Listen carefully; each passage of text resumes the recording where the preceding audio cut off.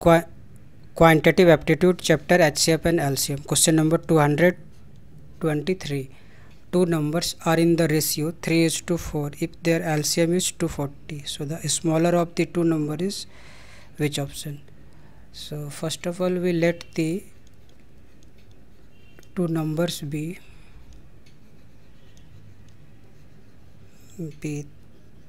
3x and 4x, and according to the question given that LCM is equal to 240 and the LCM of 3x and 4x is equal to 3 into 4 into x, so is equal to 240. So x equal to 240 upon 3 into 4, so cancel by 3, 80, and again develop 4, 20. So x equal to 20.